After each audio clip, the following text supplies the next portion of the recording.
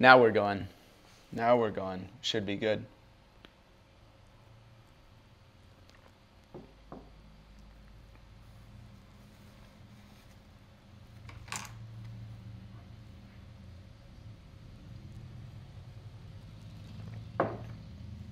Let some people meander in here.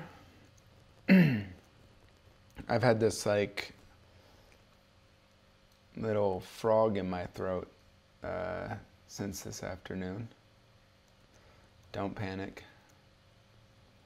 It's not the big one. I'm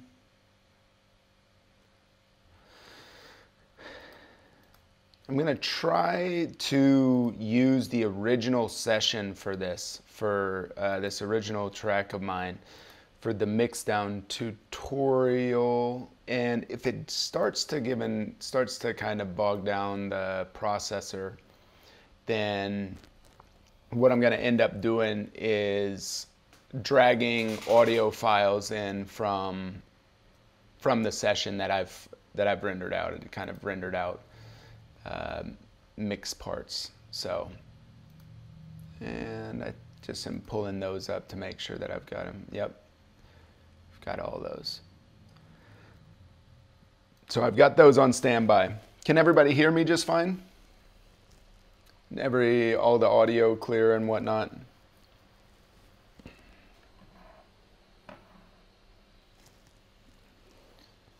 And we'll do a little, okay.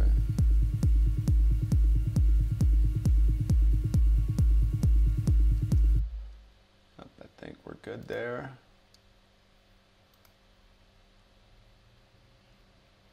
Audio's good.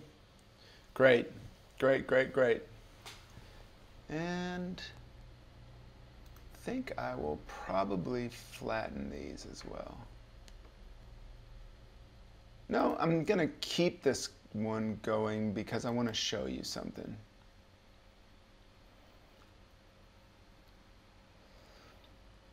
Okay, so how's everybody going? How's everything going with everybody? Give me a baseline of how many people are beginners here and how many people are more experienced producers and whatnot. That would be useful.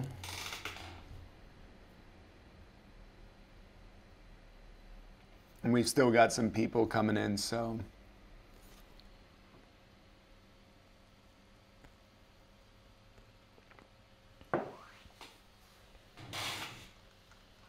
I really need to oil this chair. That would be probably helpful for all of you. But baby steps, baby steps. Okay.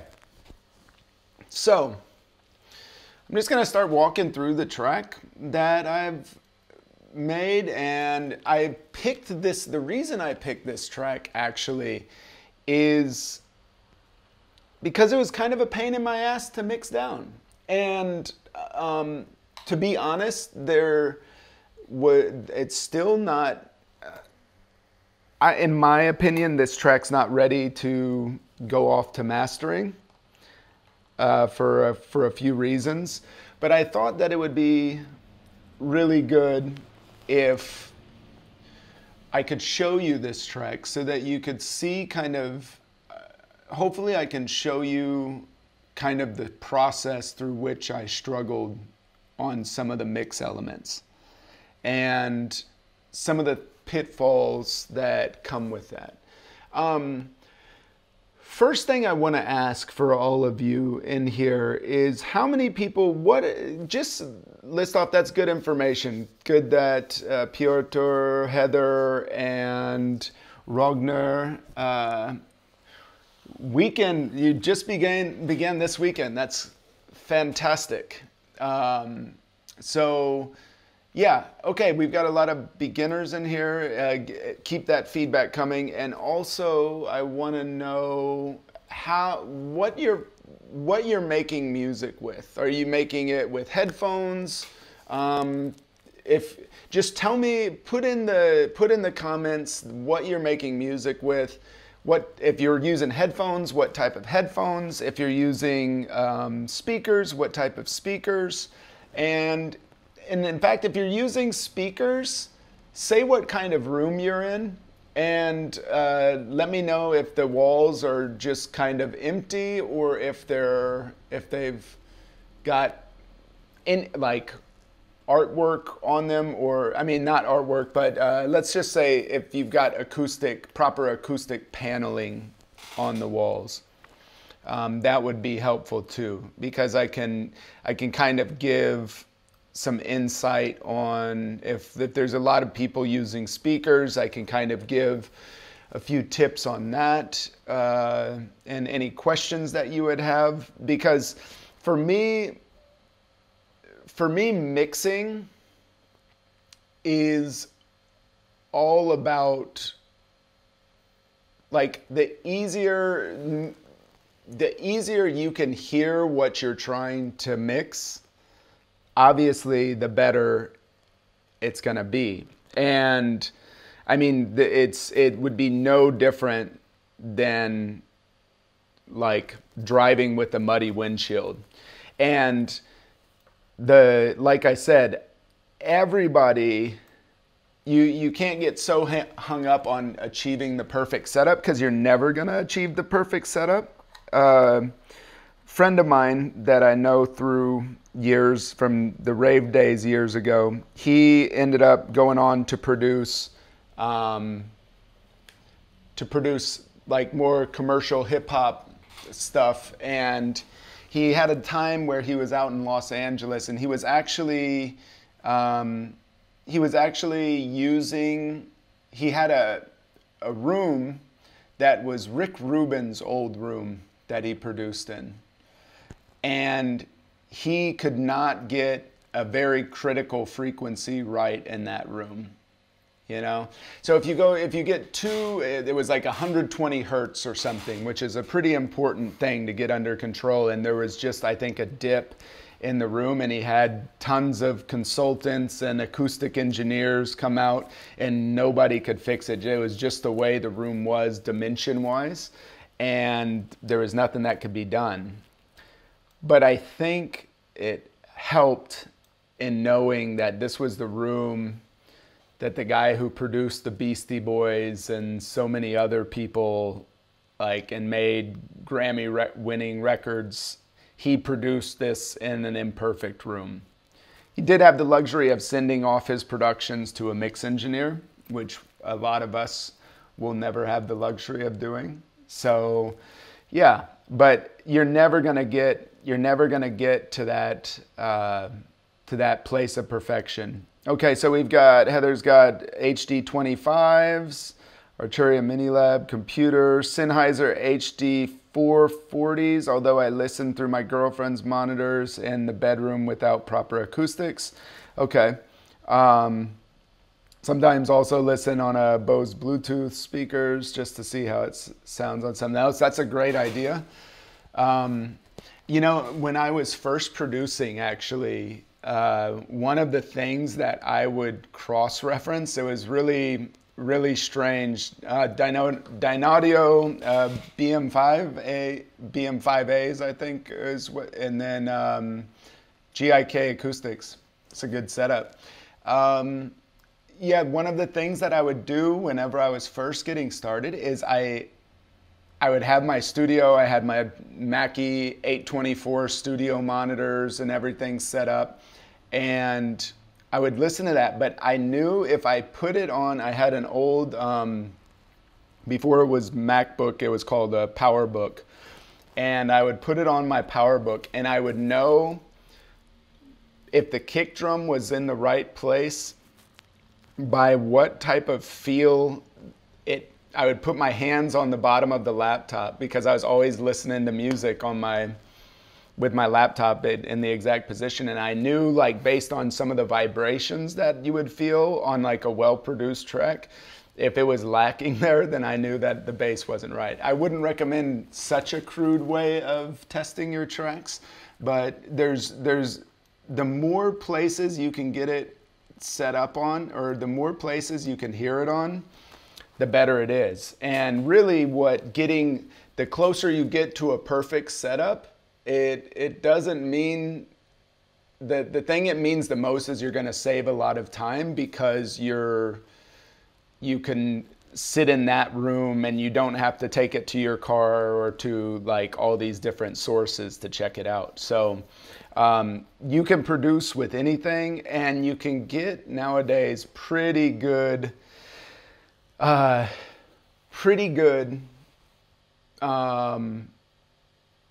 can get really close with some pretty low dollar equipment. So yeah.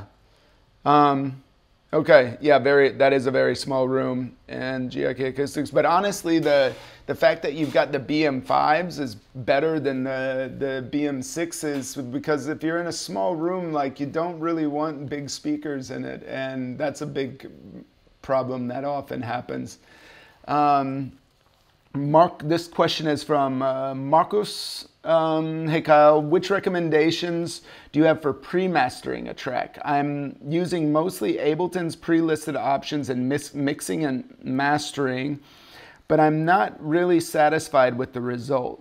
I'm using Audio Musica ATH M50X headphones, by the way. Thanks for this. Okay. Marcus, the big thing is I'm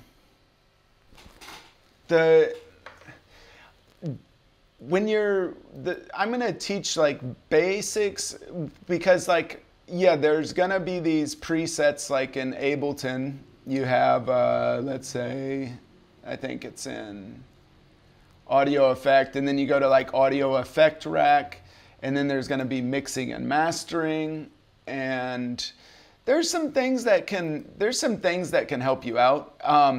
When I'm doing a mix down of a track, I have all of this stuff on the master channel turned off. I never have processing on the master channel, and that's a big thing with like doing a pre-master. I always give it, one thing I always do is I always give it some very comfortable headroom. And what I mean by that, and I think I showed you this in the earlier workshop, if you collectively bring down the volume, like you can click on your first track and then click on the very last track, and then you can like lower the volume of all the tracks together. And that way, the important thing is when you play a track is to look at the meter coming into the master channel and make sure that that's nowhere near clipping, okay? If it's clipping, then you need to make adjustments by bringing down the volume all together. Okay, so this is from Chris.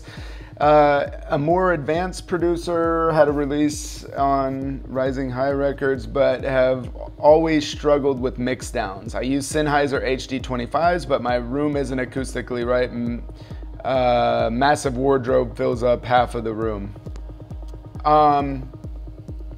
Okay, that's good to know. Okay, so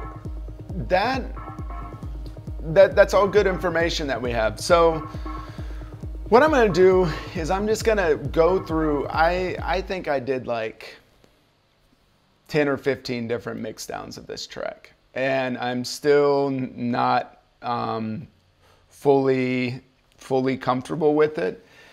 And for those of you who've just gotten in here, the reason I chose this track is because of how much I struggled with it, and the fact that I'm still struggling with it.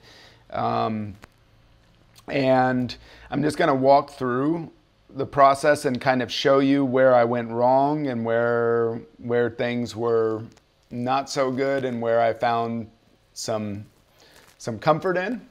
But this was also a track that I did a long time ago and kind of chiseled away at it over time. And there's a lot of stuff, and I think I've talked about this in a workshop before, like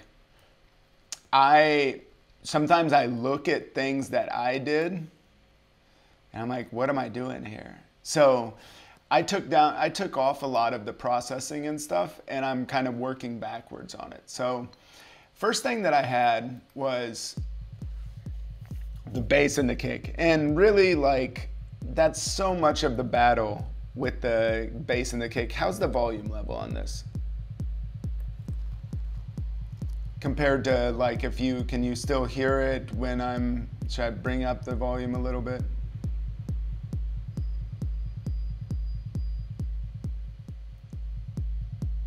Okay.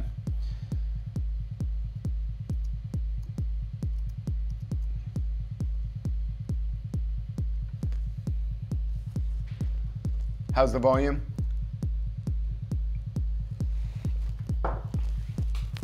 Okay. It's very low. Okay.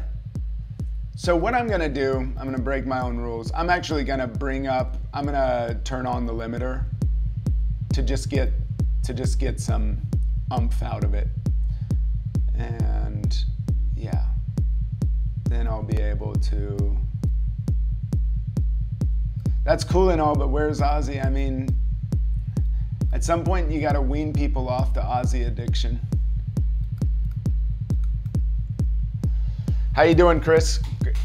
Everybody that's in here, Chris Chant is the single reason that I learned how to DJ when I did. I met Chris freshman year in university, and I went up to him when he was carrying up to his dorm room what looked to be turntables, and I stopped him dead in his track. And I said, "Are these turntables?" And he said, "Yeah." And I said, "Well, I think I just asked, you want to hang out or something like this?" I don't remember the exact nature of it, but it was pretty clear, I think, to him that I was coming up to his dorm room, and yeah, it's pretty awesome. So, okay, I'm gonna bring up the volume a little bit.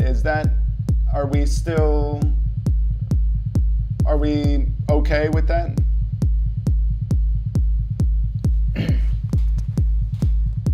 Okay.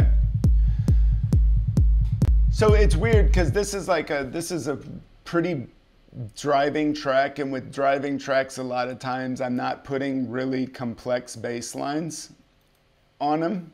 People always ask, they're like, how do you get this, like, they always call it like the reverb kick or like something like that. And the reality of it is that there's not reverb on a lot of the stuff that sounds like there's reverb. And when you hear those sounds in clubs and stuff, a lot of times it's the room that the club is in that's creating that reverb. So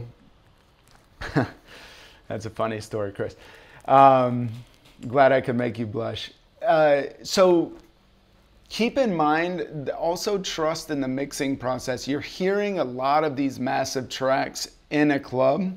That's like this huge concrete room or whatever, and there's gonna be a just natural reverb to it. And the first thing I would really encourage you with, as we're on the kick and the bass section, is trust that the room is gonna add a lot more reverb than what you could imagine. And so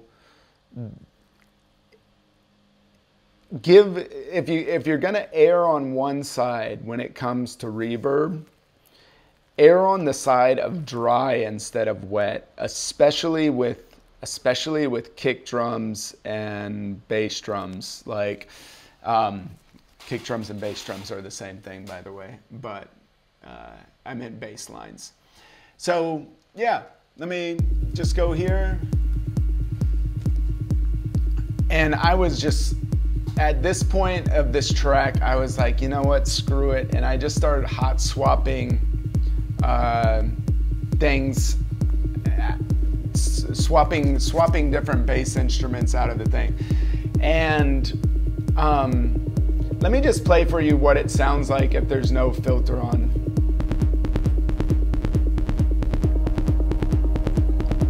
So, yeah. Yeah, not really anything that you would ever be proud of. But if you, now let me take this down. Let's pull this on. And then you bring that filter down to make it kind of like a narrow bandpass. And the way you do that is you would put you have these different settings, and you just put the low pass filter. And in this case, I chose the 48 decibels per octave. This one's a 12 decibel per octave. You can read about that on different tutorials, or you can just search just look up like 12 dB per octave cutoff, and there will be all kinds of nerd talk on that. But basically the 4X is gonna be a steeper curve. The 12 is gonna be a more gradual curve. So it really just depends on what you wanted. But really for this, this was such a busy track that I wanted to just have that bass kind of push along the kick. And what I really wanted it to do, and this is where people sometimes ask, they're like, how do you get this big reverb kick? And like I said, this is how you create the illusion of a big reverberated kick without making it sound like dog poo. So yeah, so now you've got basically a super basic EQ. I turned on if you can listen, if you're listening on headphones, I'm not sure how clear it comes. Keep in mind that this is right here is where that kick drum is hitting. Probably like right here.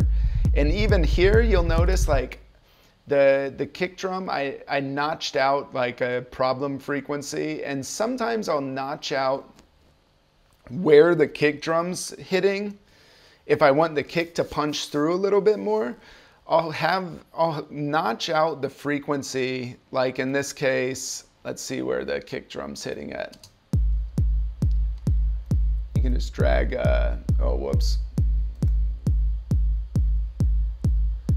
That's good.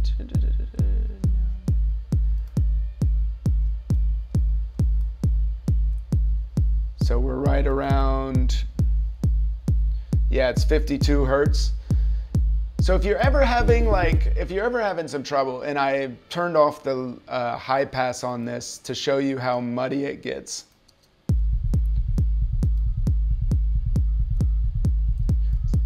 So it's pretty muddy there. If I just turn that right back on,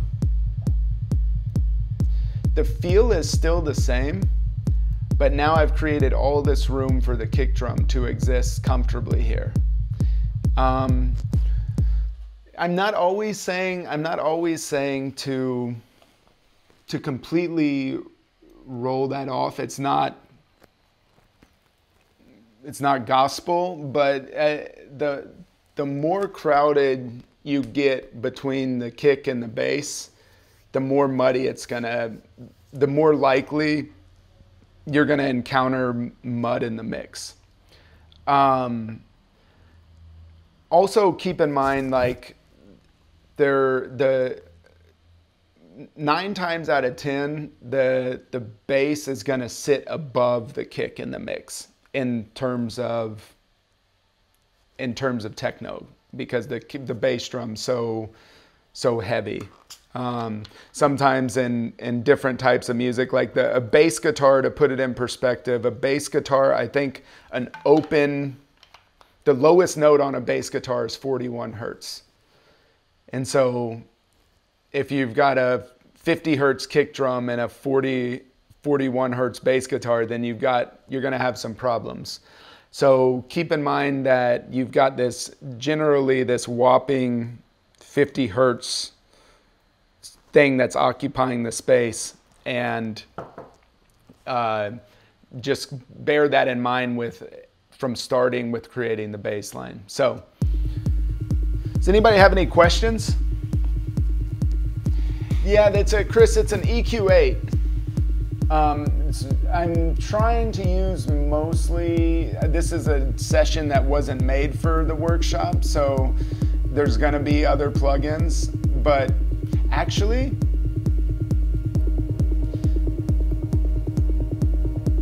most of it are stock plugins. So I'm in luck on this session. Something else you can do, and this is something like if you wanna add a little bit of distortion onto, you know what? I'll delete this, and I'm gonna use the saturator here. Even if you, and keep in mind, distortion is not always like this like gabber death techno effect. Distortion can do a lot to warm things up and add harmonics in a mix, just very slightly, so that if you feel like things are getting a little bit frustrated, then you can start adding. Obviously, you don't want that.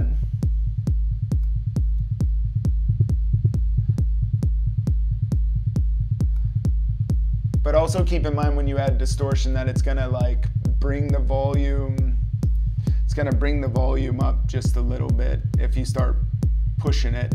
Some effects will have actually the, as you turn up the distortion, it compensates by lowering the volume, but in this case, the Ableton one does not.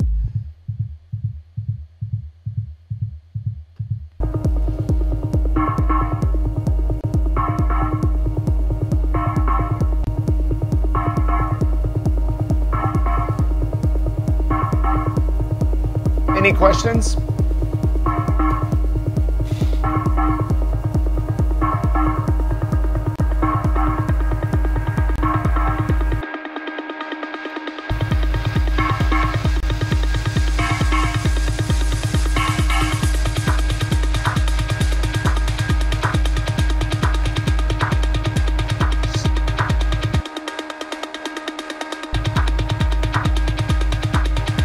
So on stuff like this, let's see here. I always, I give it some sidechain compression. Not always, but in this case, things start getting, when this sound starts opening up and getting busier, one thing, again, that you want is roll off that low end. Even when there's not that much low end, there's always going to be a few artifacts, and just kind of carve it out to where you don't need that anymore. To just make sure because even if you've got like 12 dB, like this spectrum's only showing down minus 12 dB. So even if you've got just something hovering right around here in the low frequency range, that's still adding some space. That's still crowding the space a little bit. If you have every track that has a little bit under 12 dB worth of like 50 hertz range, and you don't roll that off, that stuff will add up really quick. Keen to hear your thoughts on gain staging. Mikkel, I've told this, mentioned this to someone else. Gain staging for me, I mean, it's always good to be aware of. Like, you don't want your source sampler, like your sampler turned up plus 24 decibels, and then your equalizer, the gain turned down to be negative 22 or something. You want things to not be fighting against each other, and you're gonna have a little bit better of a sound. But the big thing about that is you're not really getting like that much harmonic difference in the digital world by Like, the thing is with when you're doing like an analog signal path, like every place in the gain, you're going to experience kind of different harmonics. And then even if you start to push it a little bit, you're going to get more harmonics before it starts sounding awful. Whereas the digital world, it's kind of like, just don't clip, you know? And there's not going to be any advice that, I'm sure there's a lot more technical people that could give better insight on this. But the thing you really want to be mindful of is just avoid at all costs ever. And you know what? You're going to see some hypocrisy on my end, because I'm sure that at some point when we go through a track, one of these little signal paths is going to be kind of touching the yellow or the red. Okay? And that's just my hypocrisy. So you can tell that could be an indicator as to like how crucial it is. But once you start clipping in the digital world, then that starts to become problems. For the beginners out there, the question was about gain staging and what he means by gain staging. Mikhail, thanks for that question. What he means about gain staging is it's the idea of what your gain, like this would be the gain for this. So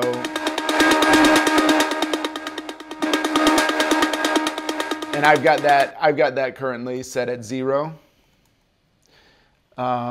And then this would be another gain.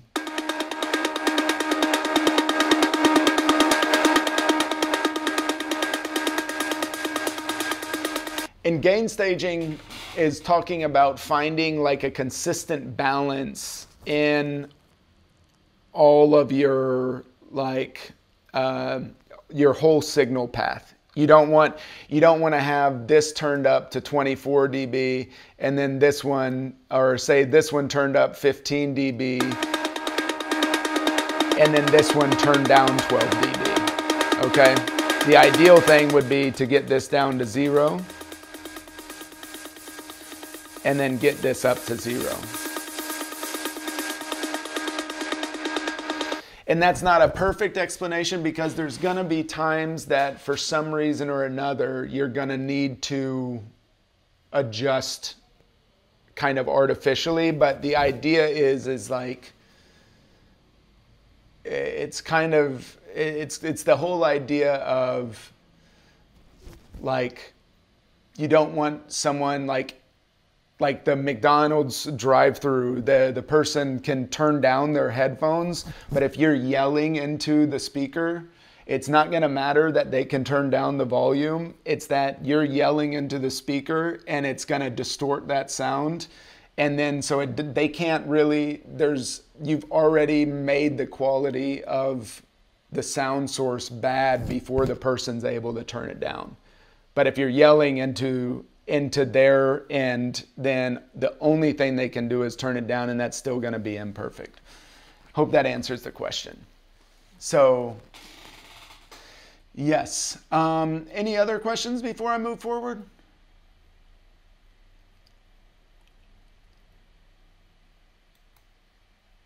Okay.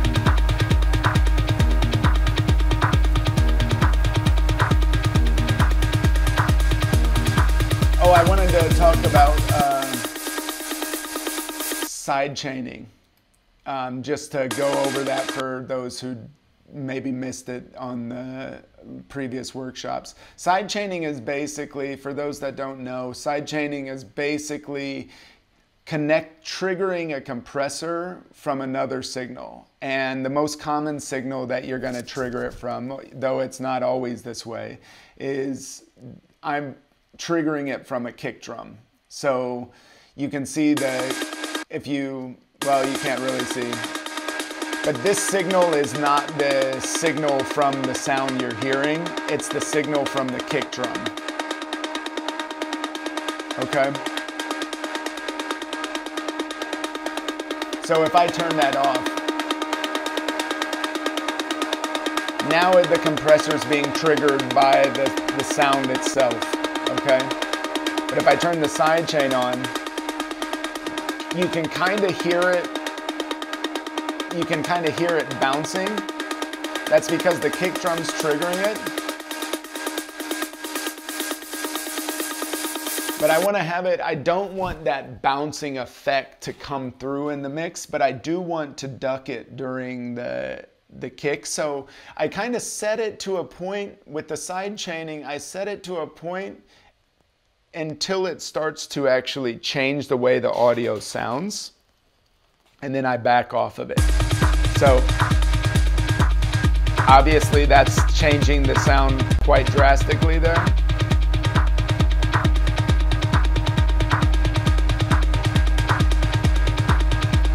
And a little bit of bounce to it is okay. And I should also clarify, as always, I'm on headphones that I don't mix with or whatever, but yeah, so if you're saying, wow, he's teaching a class on mixing and his track doesn't sound good, then there you have it.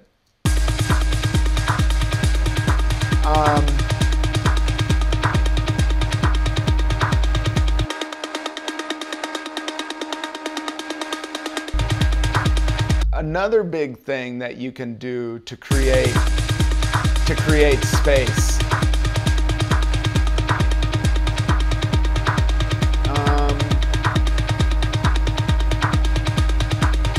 Let me show you. This is a weird thing that I did, and so you should ignore that. Something like this sound to me is not a crucial sound for like the groove of the track.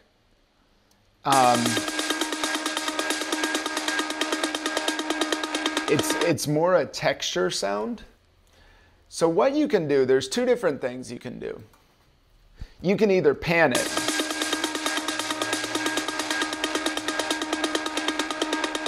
Go from left or right. And then when I usually do a lot of the panning towards, Corbin, I'm going to get to your question. I usually do a lot of the panning at the end because it's hard to know like where the balance in the mix is going to fit. Like the best way I can describe panning is go with your instincts on if you feel like the track is getting a little lopsided, like then start throwing different sounds over to that other speaker. For those of you, and there's nothing wrong with producing on headphones as I've been doing that quite a bit, but something to be aware of with panning, when you're panning on headphones, if you, like for example, I'm panning hard right here. If you're doing on headphones, you are only, like if you take that right ear off, you're not hearing anything out of the left ear, okay? Whereas the thing is with speakers, you have to keep in mind, like even if you pan something hard right with speakers, your left ear is still gonna hear that sound. It's just going to affect the balance of that sound. And so that's a tricky thing. That can be a tricky distinction between producing with headphones versus speakers. And that's why it's always a little nice if you have, it doesn't even have to be a good set of speakers. If you have a set of speakers that has two that are in stereo, it's nice to get a feel as to how, like, especially if you're dealing with panning, it's nice to get a feel for what to do on that, just by throwing it on the speakers and seeing how it sounds. This question's from Corbin Davis. How about recording drum machines, gear, bounce out sounds individually? Sometimes sounds recorded together sound better than individually bouncing them from gear. I agree. I mean, that's a lot of people, and let me just clarify, I have never owned a drum machine with like gear or whatever, but I do have synths that have like multi-outs and you can you could record them all separately, but sometimes you get a different effect. I mean, to me, that's recording a drum machine. Recording a drum machine as one drum, like two stereo or one stereo out, to me, in essence, is the same as having a drum bus that you're processing. Like, you know, if you've got a drum bus, you might have like your kick, snare, blah, blah, blah, blah, blah, blah. And then you're gonna process that master drum bus. And you might be so whatever compression you apply to the drum bus, you're affecting the kick, the snare, the tom, and everything with it, and you're just going to get a different approach. So I agree. If you can, I mean, from a practicality side, it can be easier to go back and revisit and remix down the stems if you rendered them out separately or recorded them separately. But from like a sound perspective, I would never tell somebody not to record something the way they do just because there's practical advantages of the other way, if that makes sense. I hope that answered. So good to see you, Corbin. How is it going in Detroit? I've heard Detroit's having a little bit of a tough time. I hope you're doing well, and good to see you here. So I'm going to pan this back over.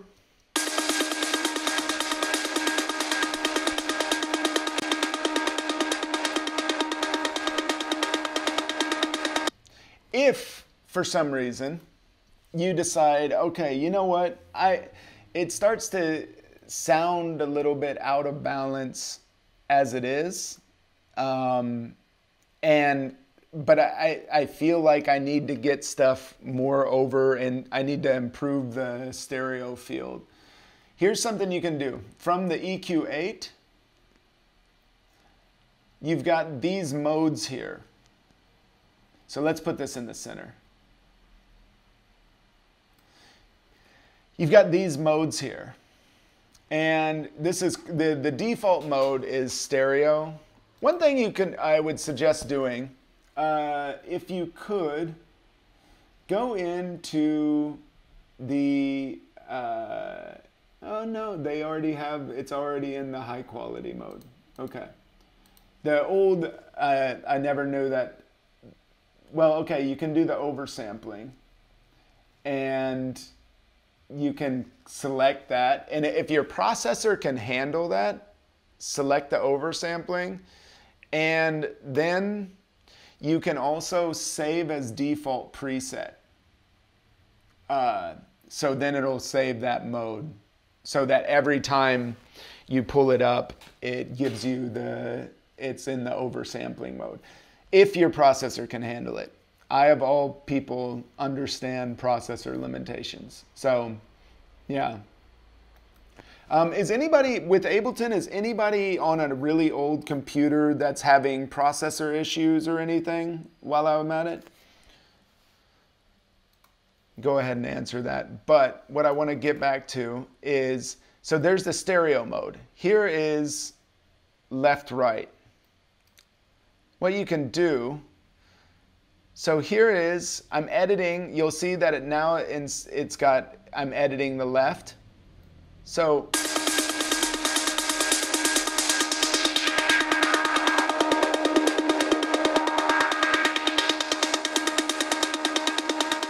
you can actually pan different sounds in different directions.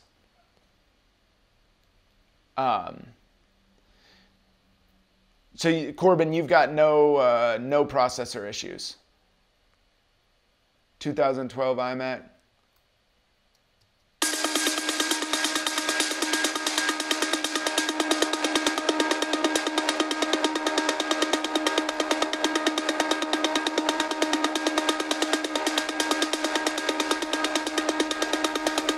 So what I did here, you can see this is the right channel. So I've got right around 6,500 hertz. And then I've got that dipped by about 4 decibels. And then I've got the kind of mid-range right at like 500 hertz. I've got that boosted by like 5 decibels or so. Then you go to the left, and I've got that amount cut. The same amount that I have boosted on the other side, I've got it cut on the left channel. And then I've got it boosted on, the high frequencies are boosted on the left channel, but they're cut on the right. The reason that this can sometimes be an advantage is if it starts to feel a little, if you feel like it needs to, the sounds need to be panned just to create more space for the center, like the bass and the kick, then this can create a lot of space without making the sound feel super out of balance.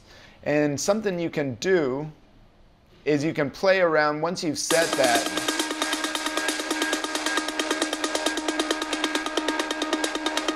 You can mess with the scale, and it tells you, it basically can invert it. It can make the EQ adjustments more drastic or less drastic. I hope everybody can see that. So yeah, that's another option. If the actual, if panning starts to make it sound a little bit weird, then just go. So now you've got kind of like a quasi panning going on. Okay.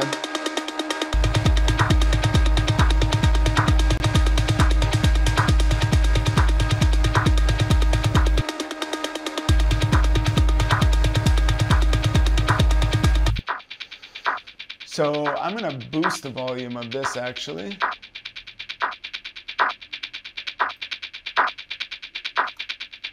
And I intentionally pitch this stuff down.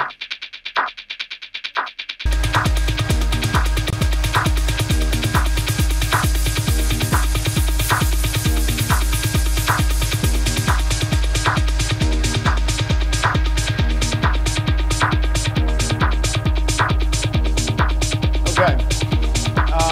Here I would say I've got like, this is something I sometimes do with, like, I would imagine, I might have already flattened this track. Yep, I already flattened it. But I think that this is a maraca that I actually pitched down. And I did that because, like, sometimes you can have like a little bit of a gap, and a frequency gap, where like the hi-hats or something just aren't quite carrying the track like you want it to. Sometimes there's a gap between like your mid-range sounds and the high frequencies, and doing something like pitching down and layering a hi-hat can do a lot of damage in that, or a lot of good things in that direction. I don't want to use the word damage in terms of mixing, because mixing can be a very fragile process. And I have ruined plenty of mix downs in my days.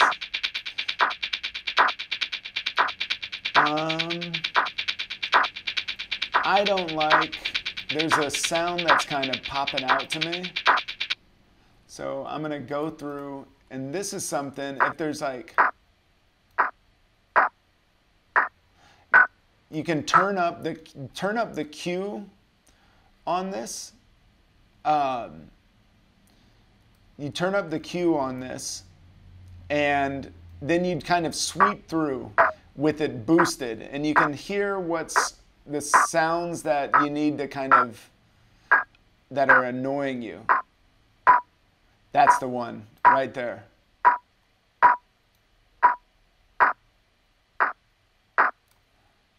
Okay. Hey Tyler, you're back. Good to see you. Oh, Lars, the reason I've got it at 0 dB is because people just couldn't hear it. So I've actually got a limiter, a light limiter on the master channel just to boost the volume. But yeah, normally I turn that off and I'm sitting at around between -5 and -6, or like -4 to -5 there. So yeah. Tyler, you're excused. I won't give you detention this time. Just never let it happen again. Good to have you. So, okay. And yeah. So let me put the limiter back on so people can actually hear it.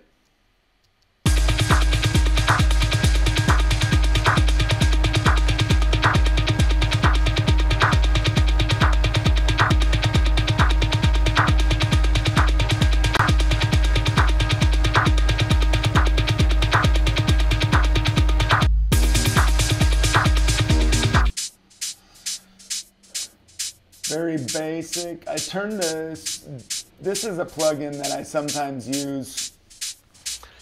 You have to be careful with this plugin.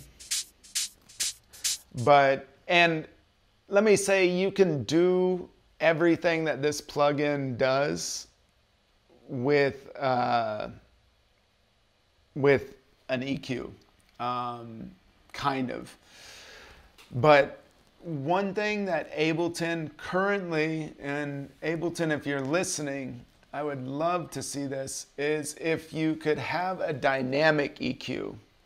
And to those of you wondering what a dynamic EQ is, I'm going to pull up one.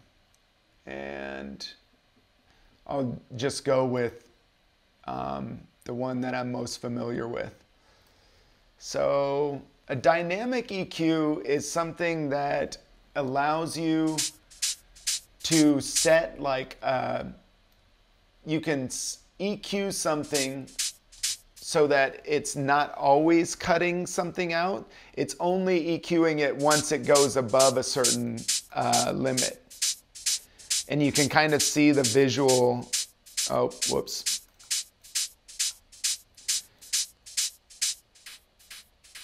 So you can see that basically here's you set a limit for when this frequency gets above a certain point, then it starts notching out the equalizer, okay?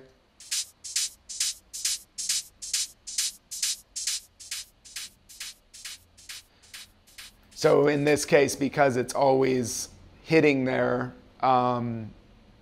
you don't really use the dynamic EQ there. But what it would be good for is, like, sometimes if you're carving out too much of the low frequencies or a problem frequency, it can make the rest of the sound a little bit weird. And yeah, so there's not a lot of need for it here, but just explaining to you how it works. But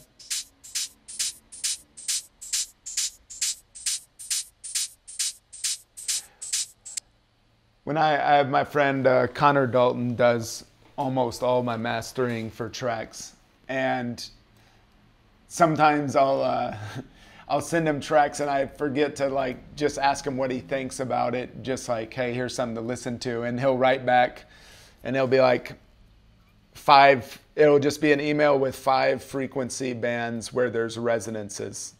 And it's super helpful because it does help for, like, problem frequencies.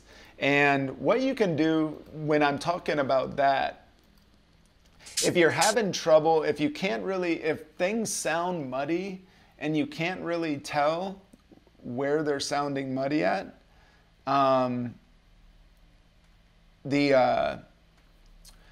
something you can do, and I'll use Ableton's EQ8. You're gonna wanna go, like, if you're like, okay, so let's unmute this hi-hat.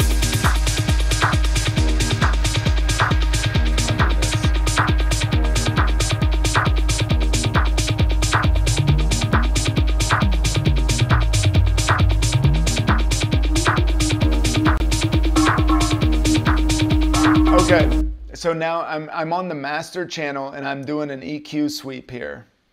And check this out. It's like if I go through here and I sweep this frequency band like this, then what do I find? That's bass, like.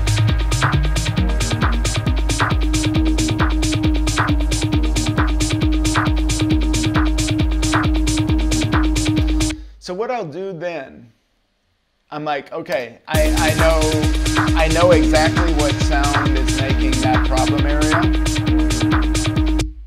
So what I'm gonna do, now that I've found that problem area, I'm gonna take this EQ and I'm gonna cut.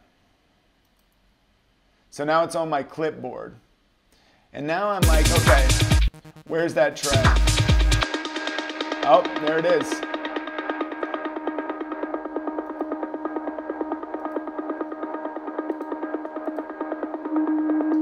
There it is. And the reason I cut it there is so that I can remember what the frequency range, what the problem frequency is. And then I'll just duck it out a little bit. Okay?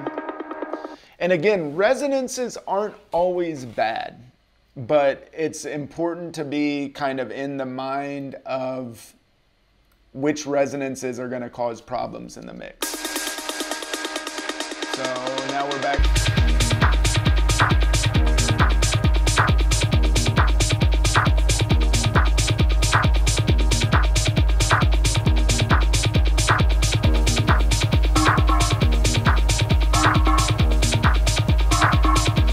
And Spots, thanks for writing. No problem. This will be uploaded to YouTube. So don't worry about that.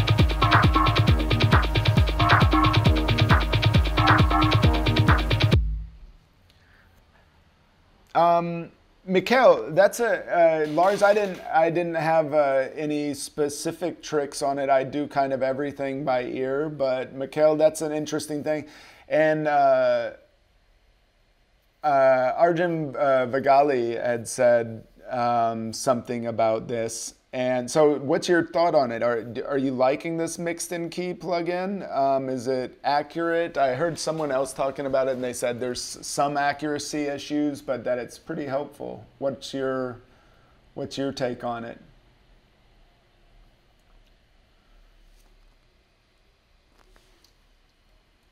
Okay. So I'm going to do a few more sweeps here. And to clarify, I don't keep this EQ. I just do it to find it's a faster way to find problem frequencies than to like go through each and every track.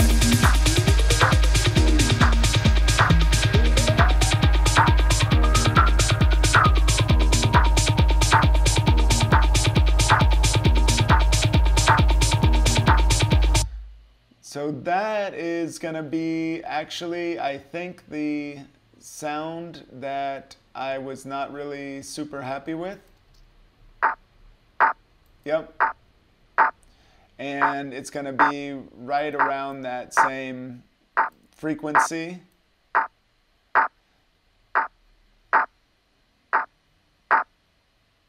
Maybe I'll just make this.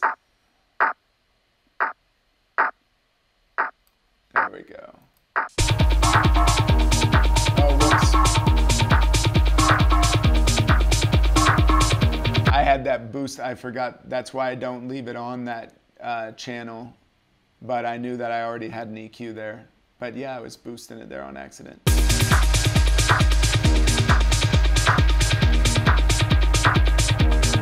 Sits better.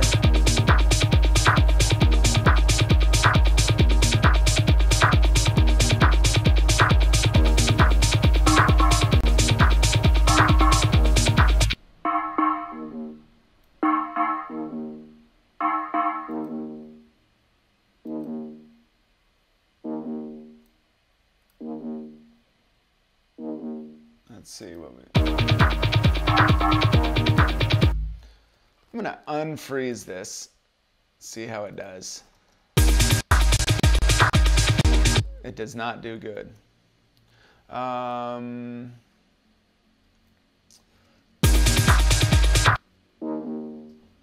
But this would be something, I might have come off the...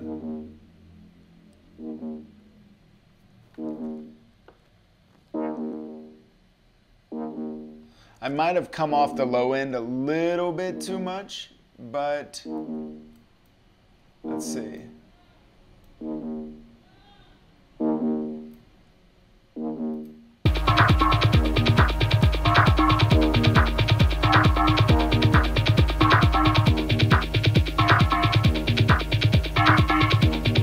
Something else I want to say is, like,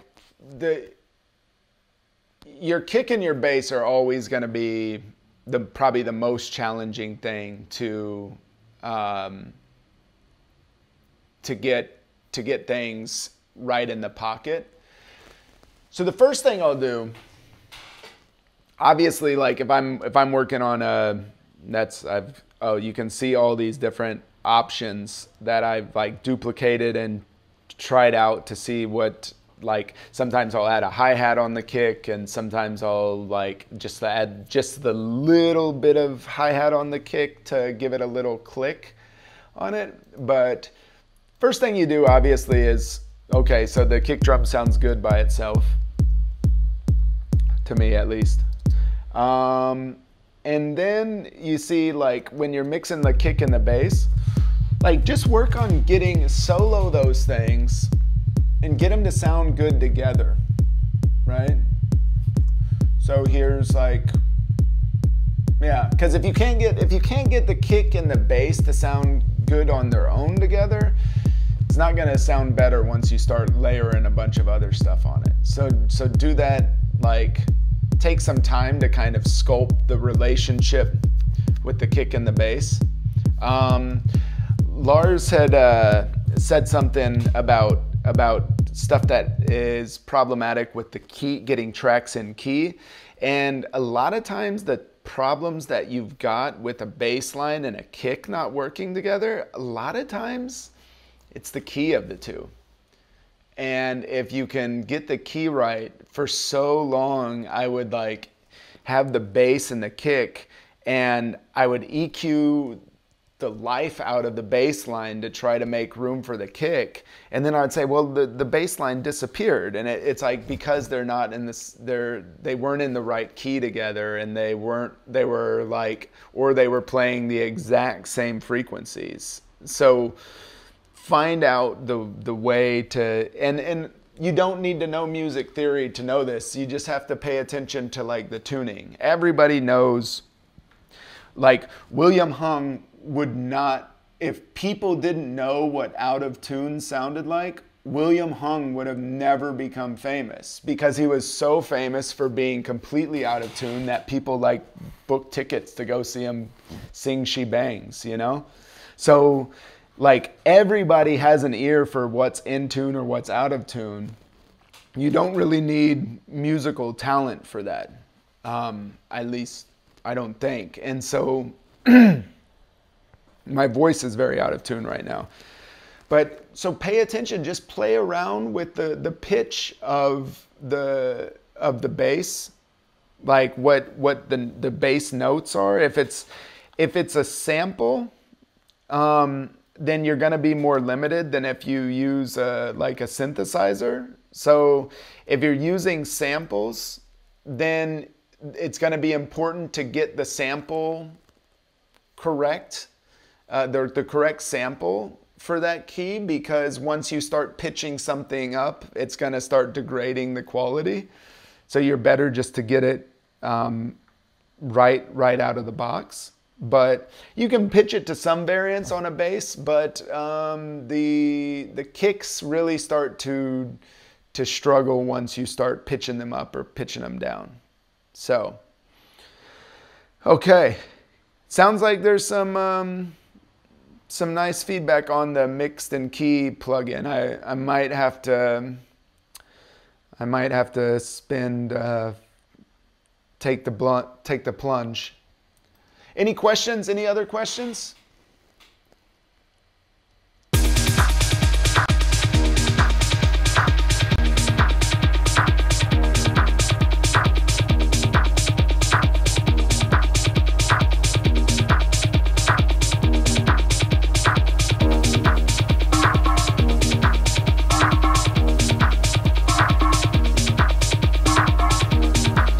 Another thing for mixing is try to find like the busiest part of the tracks.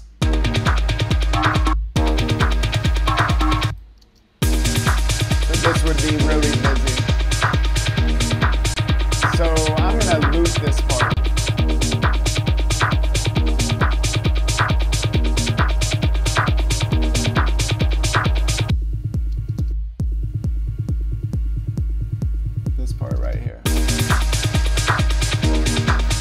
Really pay attention, and again, lower the volume so you really know what's going on. Okay? And in this, to be honest, I don't hear anything glaringly wrong, but I have kind of a head start on how I mix this. So, yeah. Luis, you always recommend.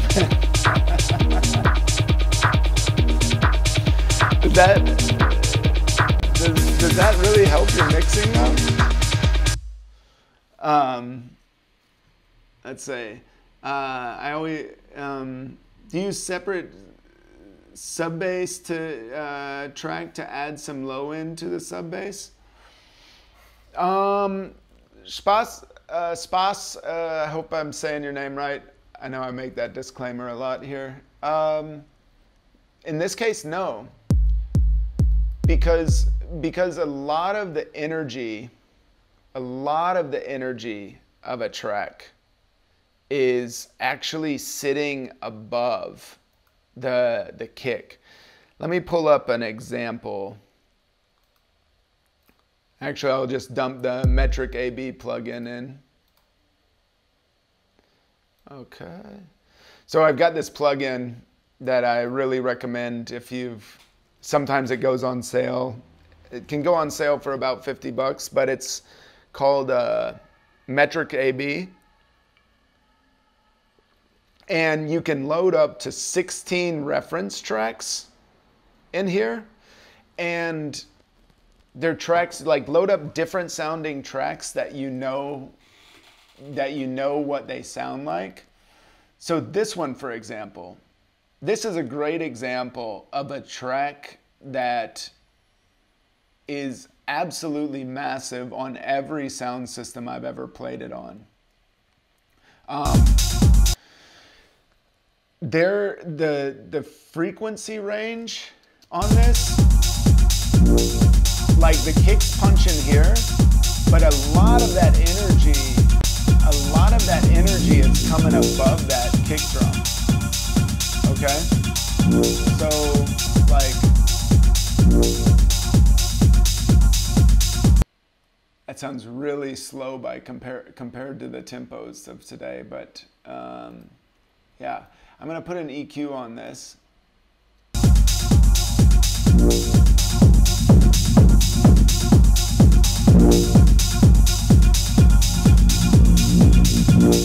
A lot of that energy is coming above that kick drum, but it sounds like the track when you play it on a big sound system sounds massive. So for a mistake you can make is you're like, I want to make my track sound like that, but the energy's not in the kick's really nice, but a lot of the action is going on right there. Like, you can see whenever it like filters it out there. So the kick drum goes away here. And like, you don't see a huge change in this frequency spectrum when the kick drum goes out, it just bumps up right there. Yeah. So that kind of answers the question. Oh yeah. Thank God that it wasn't a side-by-side comparison and that I just had the kick drum playing. Because I was like, man, I didn't think my track was that weak. Given it's like you've got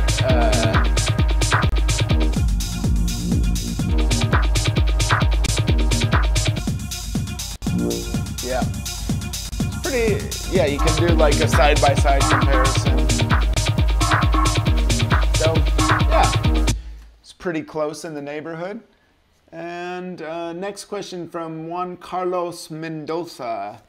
Let's say I have 189 audio clips in my DAW project, all harmonic and mixture of rhythm. So this can help me avoid those frequencies, crashes, and saturation. It's a bit confusing to me.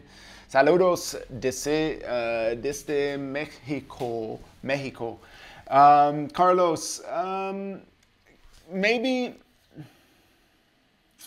let's see, I have 189, all harmonic and mixture. This can help me avoid this.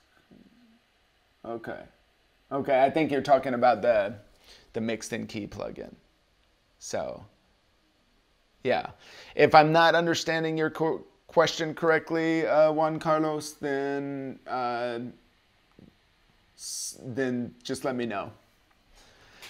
Any other questions? Anybody?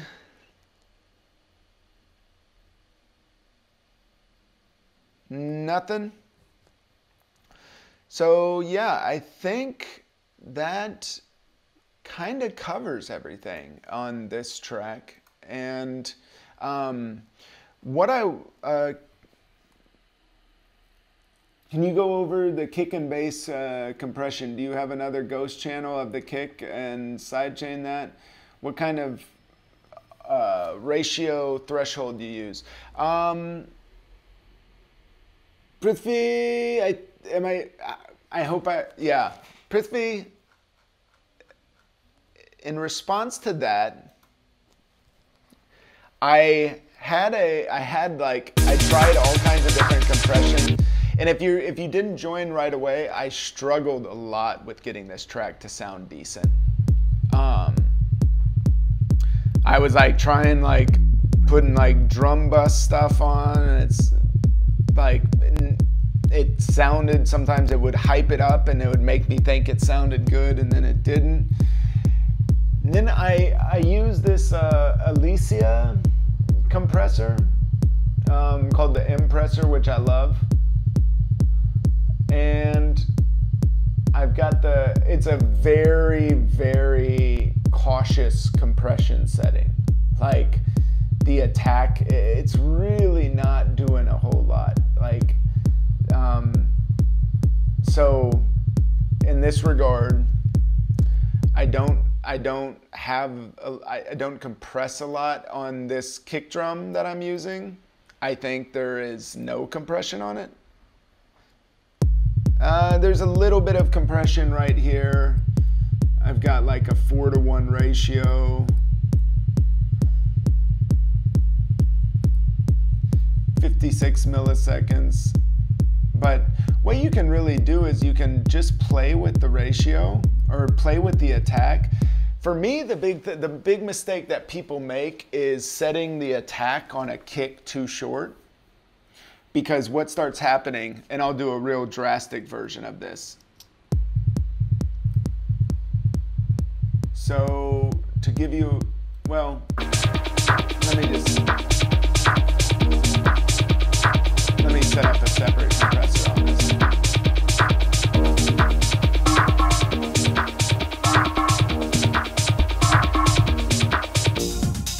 Oh, whoops.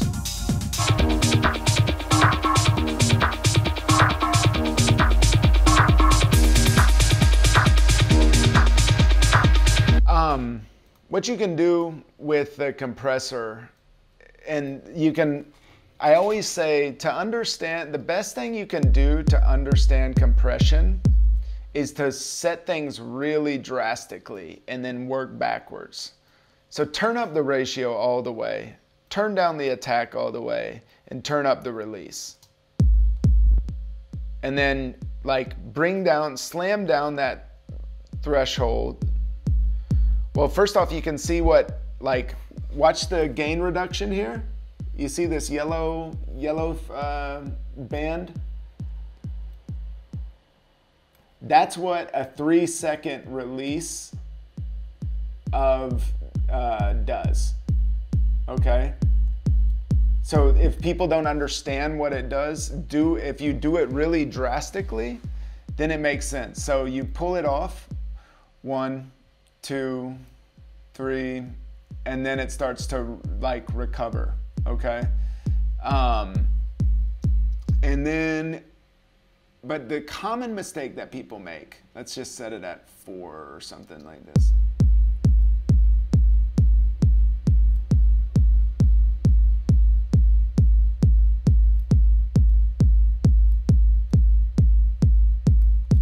Common mistake that people make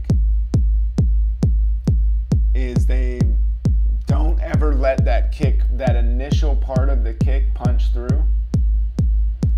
So right there's nothing punching through. But if you can get it between like, I don't know, like 30 milliseconds and 50 milliseconds is what I would do. But I'm not a compression guru, is what I would say. And sometimes things don't need compression. Sometimes kick drums don't need compression. Like the idea of compressing a kick drum, keep in mind that came from the old days of drum machines, that a lot has changed since, like, you would always hear, and I would always like pay attention to what older producers than me were saying, is they would always be like, yeah, you've got to compress a 909 kick. Like, you put compression, those sounds great with the right amount of compression. And so I would get 909 samples. I'd go get a 909 sample pack, and I'd be like, right, my favorite producers talked about 909 kick drums sounding great with compression. But the thing is they're talking about the drum machine itself needing compression, like the drum machine needed to be processed. But a lot of the samples that you're getting are already processed. And so you might not need the compression on those samples. A lot of the samples that you might be working with already have compression on them. So that's really where you've got to trust your ear and say, don't believe like, okay, it's a kick drum, so it needs compression. Well, you don't know. It depends on if the sample has already been compressed, and ultimately if it sounds like it needs compression. And Rob Acid, who I think is like a studio genius, Robert Babbitt's, I think is his actual name. He said something years ago, and it really changed my perspective on it. He said, if you don't know what a compressor does, then why do you use it? And it's not to say like you need like understand what something's doing. Don't just throw something on there because you thought that if you don't know what something does, then it's impossible to know if it needs it or not, if that makes sense, you know? And if you don't know what something does, then play around with it. Like, play around with all the different settings and say, okay, I don't know anything about compression, but I do know that when I bring the threshold all the way down to 0 or negative infinity, it doesn't sound good. Now, what happens if I bring it back up a little bit? Okay, now it's starting to sound cool. But now let's give it the ultimate test.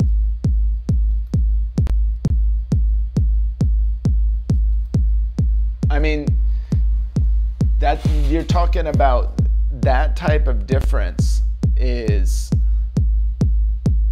now you're like, okay, now it starts stressing it a little bit. So yeah, just play around with it, you know, go from there. So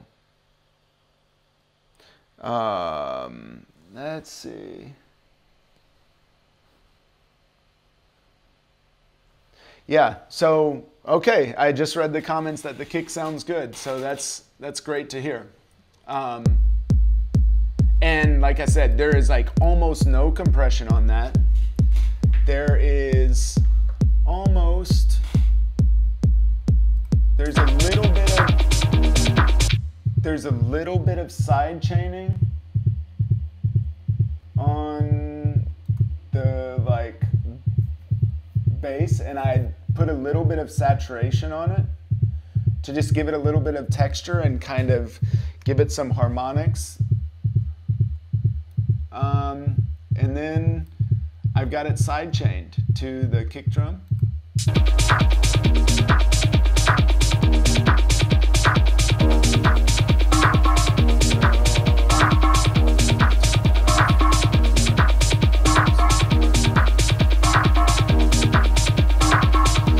Okay. Do we have any other questions? Any other questions?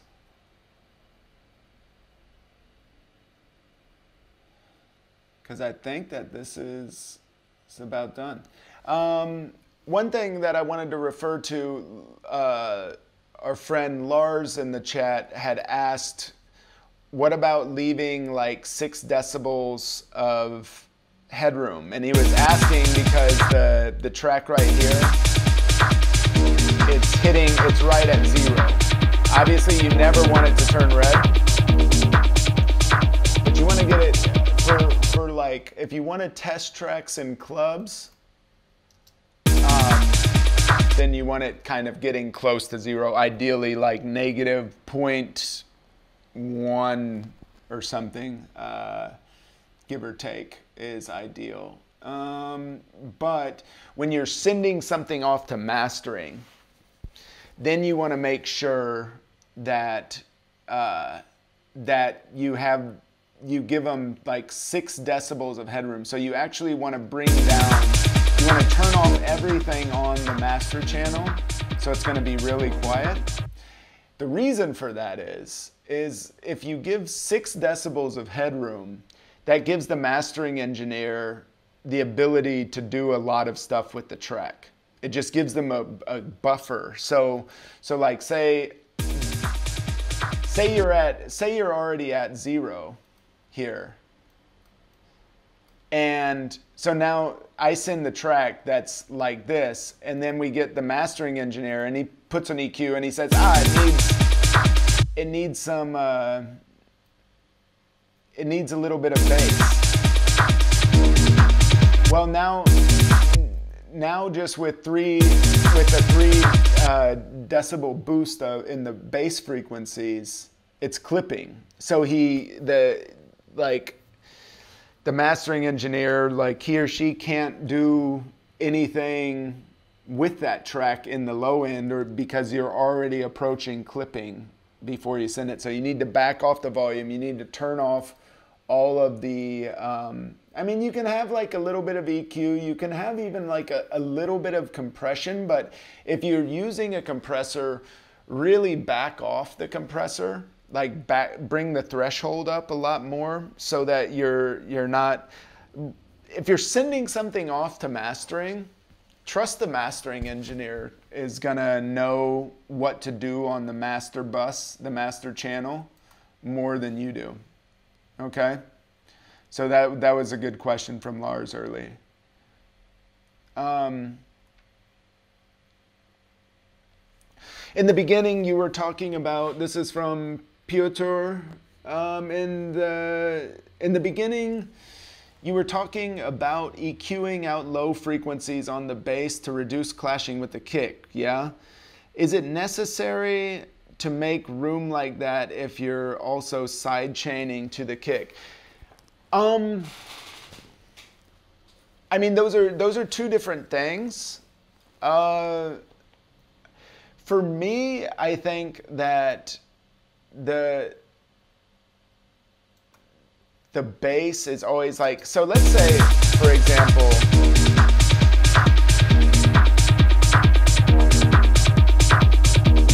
let's just turn this, so I'm using like side chaining, right?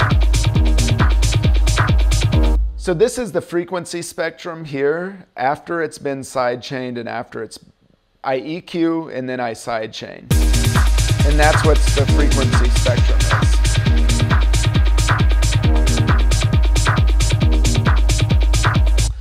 But if I don't EQ it,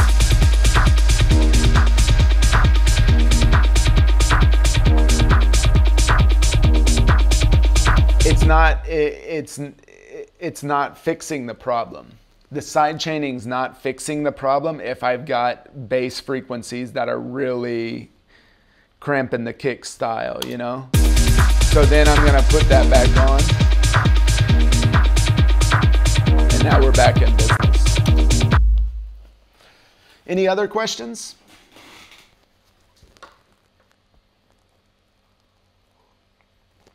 Man, I think I yell in these, because I've got the headphones on and I'm like, I'm that person that's talking really loud with headphones on. Sorry about that. Questions?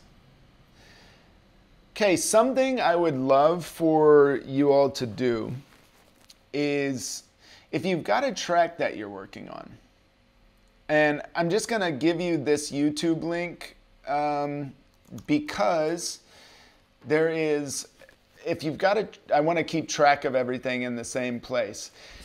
And there's some examples of the tracks that, or examples from what people have done. I'm gonna do a session at some point discussing other people's tracks, loading up their sessions. And so let me find it. Okay. Found the link. And at 8. Okay. Ignore I'm giving like an update in this about when workshops are. This is an older video, but post tracks of yours in the comments of this. And then tell me a specific problem you're having with that track.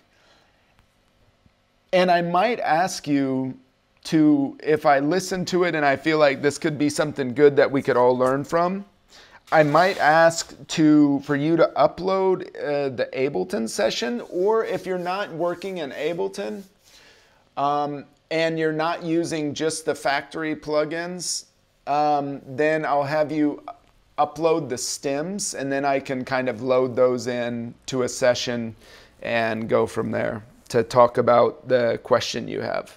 So, Lars, what about using parallel compression on a return bus to send it to the kick bass channel? Sometimes I do that. I won't cover that today, but sometimes if a track's just lacking that kind of, that body in the low end, the kick and the bass, I'll try parallel compression. I mean, parallel compression is one of those things that, again, you can really overdo it, but if you use it right, you can really make the tracks fatten up quite nicely. And that's, parallel compression's like an entire workshop topic, I think. And could someone, I think there's a good tutorial on DubSpot for parallel compression. Could someone see if DubSpot has parallel compression video and post it maybe in the comments here? Yeah, Piotr, could you do that? Post it in that YouTube comment so that I have like all the, I remember that you posted something this morning, but post it in the comments of this YouTube channel as well, because I want to keep track of everything all in one place. That would be really nice if you could do that. And just post the same question that you had. So, any other questions? Daniel, you said yes, please, but I don't know what you were saying yes, please to.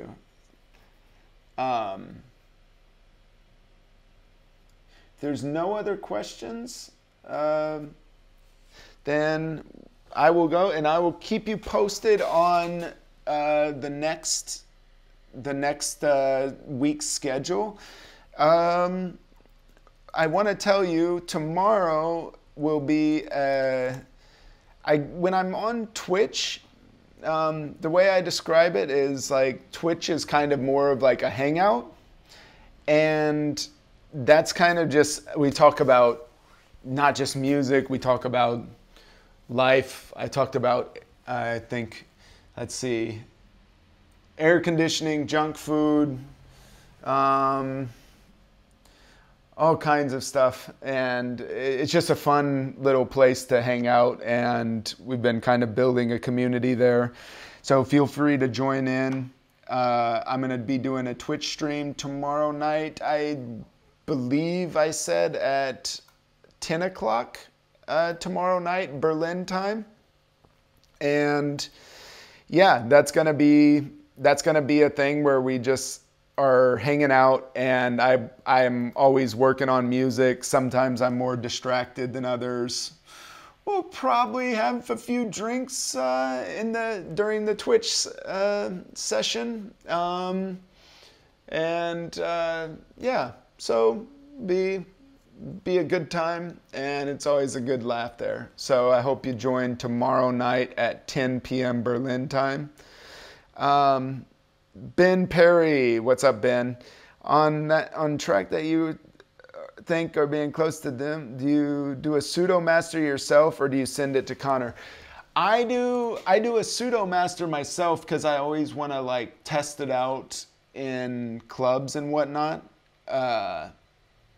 To see, because you want it to get kind of a feel to see what the next steps are. And yeah, so I do a pseudo master. I test it out if I have the luxury of nightclubs, which is not a common occurrence right now. But yeah, you can test it out in nightclubs, and that's a huge advantage. But yeah, pseudo master, if you're going to listen to it in like a car or something like that, that can also be good. If you're going to compare it to other tracks, that can be good.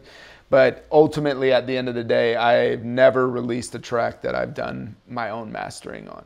So, yeah. All right. You're welcome, Sebastian. Good to have you. Hope everybody has a wonderful Thursday night. And we will see you tomorrow night, 10 p.m., twitch.tv/Kyle Geiger. Bring friends, bring drinks, bring Doritos. I miss those things over here. But yeah, see you. Thanks a lot.